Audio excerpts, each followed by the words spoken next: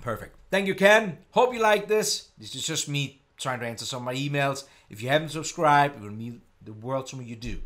Next one is from Scott. Scott, big fan of your channel. Thank you so much, Scott. There's a lot of very useful information. That's perfect. Keep it up. I will. Question about cam and lathe turning. Yes, so this is good. Ken. No, sorry, not Ken. Scott. Sorry.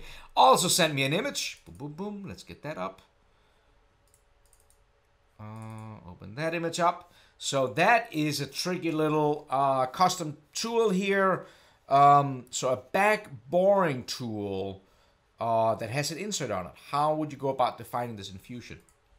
So let's get into Fusion here. Let's open up a new document. So if we go into the manufacturer workspace, you will, if you remember, that there is a form tool in here. We used that a couple of tools before. But if you hover over it here, Mike Matera's awesome notes comes up, and you will see that this is for milling. So it's not, we don't have the capabilities, as far as I know right now, inside of Fusion to draw up a cam boring bar per se. But I want to make sure that if we go into tools, and sorry, that was me double clicking, and we go into one of our tools in here, you can define up here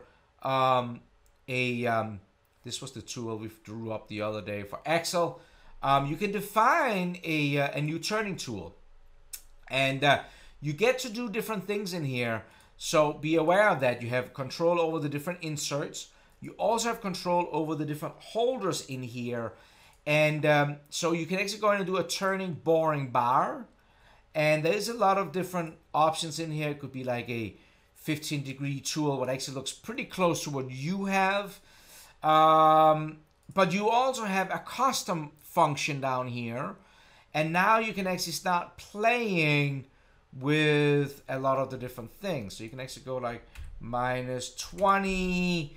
So I would think, Scott, this is probably your best bet. So go in here, define that tool with, you know, whatever your specific options are, with the specific tools that are in here. There's also custom tools in here that you can go in and you can create with all, you know, turning becomes very specific. What is good and bad, right? So I think that the Fusion development team are always very, very good at trying to make everything as easy as possible without making it too hard.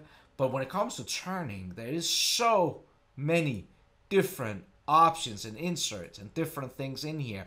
So be aware, you can go in and specify your own holder. You can call it your whatever you want in here, and it gives you an opportunity to create this. This is where I think you want to look for this, and you can get your specific turning tool in there that is now available when you're doing turning. Now it's under Excel.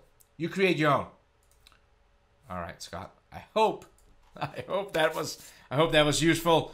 It's something that I know that that the team is looking to do a lot more of in here. Next week.